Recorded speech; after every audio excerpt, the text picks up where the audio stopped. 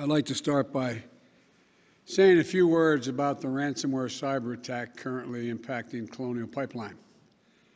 This is something that our administration, has been tracking extremely carefully, and I have been personally briefed every day.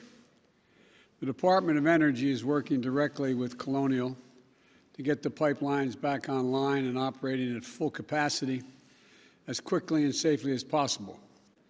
My administration takes this very seriously. We have efforts underway with the FBI and DOJ, Department of Justice, to disrupt and prosecute ransomware criminals. In addition to companies stepping up, we need to invest to safeguard our critical infrastructure. That's one of the many things my American Jobs Plan is designed to do. I also want to update the people on the progress that we've made in our recovery and the next steps that we're going to be taking. Americans want to work. As my dad used to say, a job's about a lot more than a paycheck. It's about your dignity, your place in the community, being able to look your kid in the eye and say everything's going to be okay. 22 million people lost their jobs in this pandemic through no fault of their own. They lost their jobs to a virus and to a government that bungled its response to the crisis and failed to protect them. Families who are just trying to put food on the table, keep a roof over their head, they aren't the problem. We need to stay focused on the real problems in front of us, beating this pandemic and creating jobs. We need employers to step up in a couple of ways. First, we need them to get help to their people and get them vaccinated. We also need to recognize that people will come back to work if they're paid a decent wage. That as our economy comes back, these companies will provide fair wages and safe work environments. And if they do, they'll find plenty of workers. And we're all going to come out of this together better than before. So we need to stay focused on creating jobs and beating this pandemic today and building back better for tomorrow. The American Rescue Plan is just that, a rescue plan. But it's not nearly enough.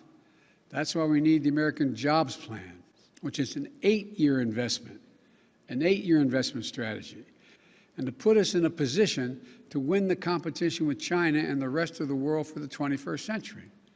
That's the next stage. That's what we're doing right now. We're working to get that passed. I want to thank you all, and may God protect our troops. Thank you.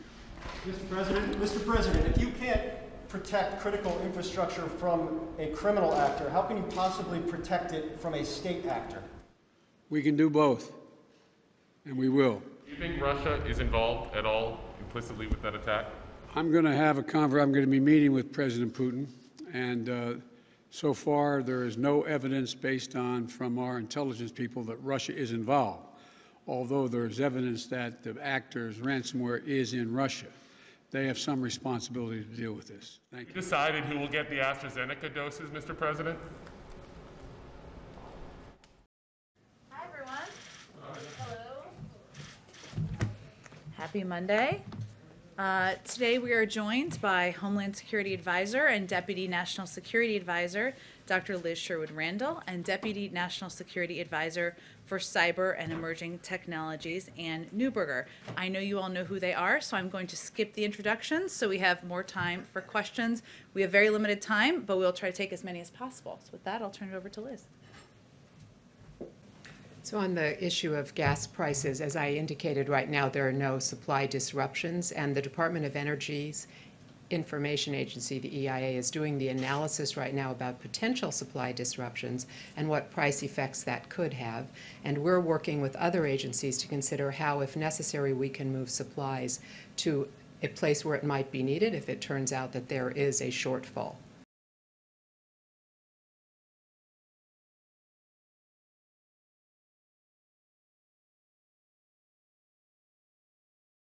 Turning it over to Jen and Liz. Thank you for your time today. Okay.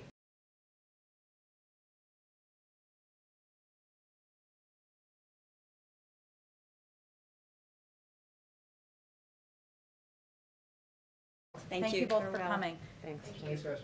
Okay, I know we also have a hard stop because of the president's remarks, just keeping you busy on a Monday.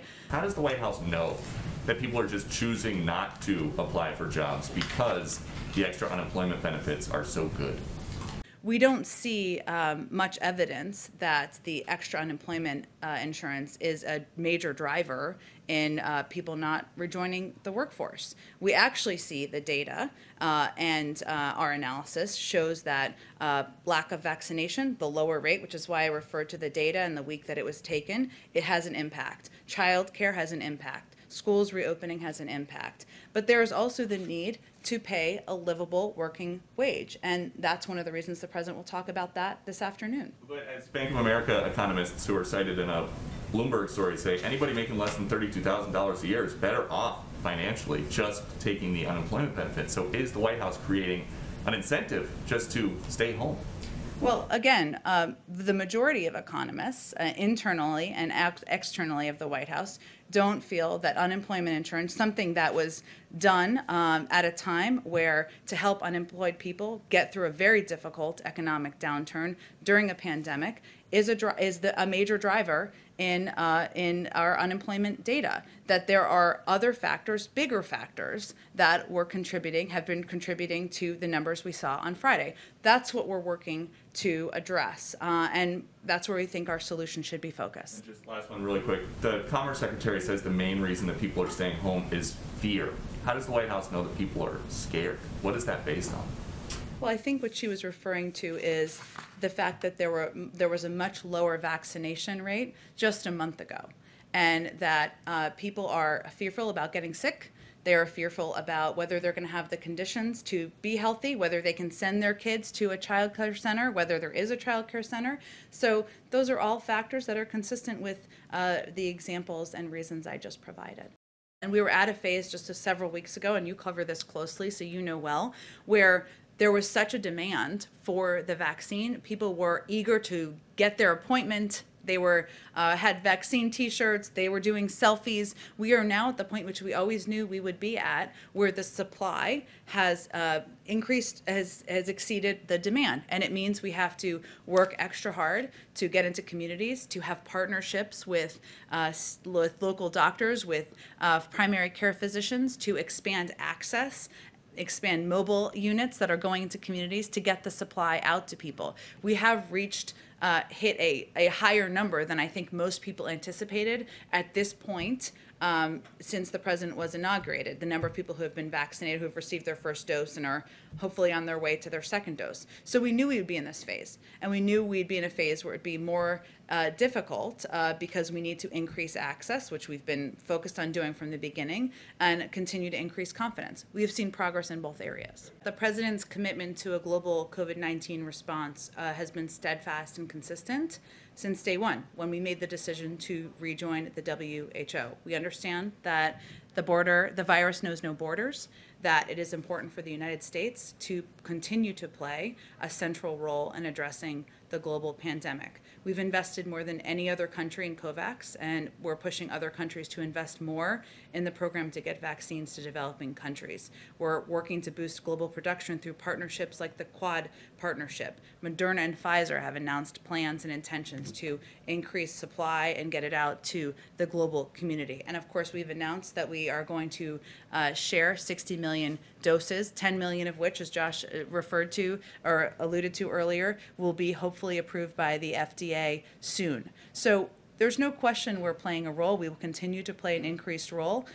in efforts to address the pandemic and get the pandemic under control. Black, Latino, and Asian students aren't going back to school at the same rates as white students. There are a lot of people who are worried about that equity gap. Does the administration have a goal, a number in mind for how this should be playing out when it comes to students and who's going back to school, and what's the aim there? Yeah, certainly, as we look to wait for and hope for, of course, approval of one of the vaccines to be safe for 12 to 15-year-olds. I know this is something that's on the minds of parents around the country. My kids are not quite that old, but I certainly relate to and understand that. And we will continue to do what we have done with a range of communities across the country where there has been issues with confidence, whether it's communities of color, where there has been a massive increase in confidence as more people get vaccinated, or more conservative communities where we've also seen an increase in confidence as more people in communities are vaccinated. So one of the reasons that we are partnering with